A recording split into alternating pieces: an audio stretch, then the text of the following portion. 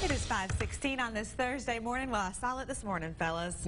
What? Christmas lights. Really? Christmas lights on my way in this morning. Whose house is this? Well, we're going to find out. We're going to get to the bottom of it.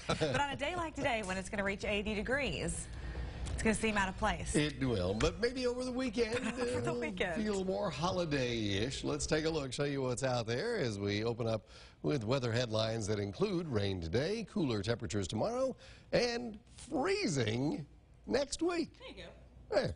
Hey, Christmas lights, perfect. Let's take a look, show you what's going on out there as we check the view from Gulf Coast Maritime Museum out over the Mobile River.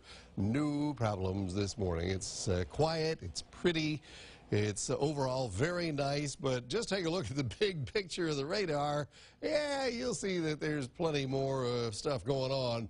And we'll get some of that this afternoon and evening.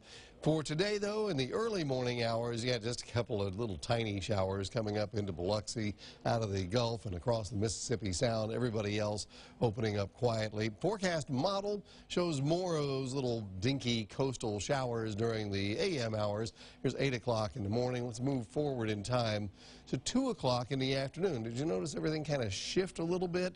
That's because a cold front will be coming in and bringing with it some northwest winds. You got southerly winds ahead of this front that will make things a bit more humid and sticky today. And then once this front sweeps through, you'll lose these, you see these brighter red areas. Now, they won't be in exactly these spots, but this is about the right amount of rain, and these bright red spots will be like thunderstorms, more than likely. So only a few thunderstorms in the mix, and those go away once the front passes. Now, as the front passes, the winds shift to northerly. We'll have a few lingering chilly showers, cold, wet rain through the overnight hours, and the winds will pick up out of the north as well. We're going to have a windy day on Friday with gusts up around 25 miles per hour, and then you get this north wind blowing and the chill in the air, and it's going to feel a lot cooler than the 60-ish weather I'm going to show you in the extended outlook. 60% chance that you'll need a Green and Phillips umbrella this afternoon and evening.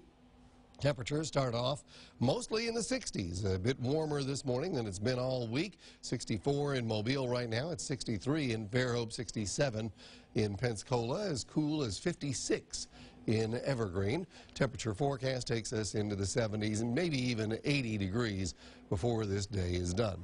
So our temperature trends over the next couple of days are going to be much cooler. Today it's close to 80 degrees, and then you see tomorrow and Saturday will be in the 60s. The difference is Friday is going to be really windy. Saturday is going to be sunny and not windy. So I think you're going to be interested, maybe I hope you're going to be interested in the fact that it's going to feel very different. 2 63-degree days. Friday and Saturday are going to feel quite different.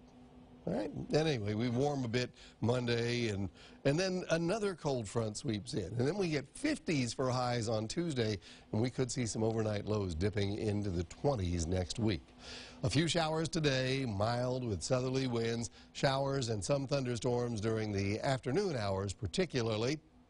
And in the tropics, not a thing going on. It's quiet in the Atlantic. It's quiet in the Gulf. It's quiet in the Caribbean as well. So good news coming out of the tropics with 3 weeks left in the Atlantic hurricane season. News 5's free weather app will be a good thing to have today. I'm telling you, it's handy. It tells you when rain is nearby or if severe weather is in your neighborhood. We're not looking for severe thunderstorms today, but still, if something pops up, you'll know about it. The extended outlook is for clearing weather tomorrow, and I'm feeling good about the Blue Angels shows. It is going to be windy on Friday. It'll be sunny and 60s on Saturday and Sunday, and probably Veterans Day too, a little warmer on Veterans Day before another cool down middle of next week that could bring our first freeze.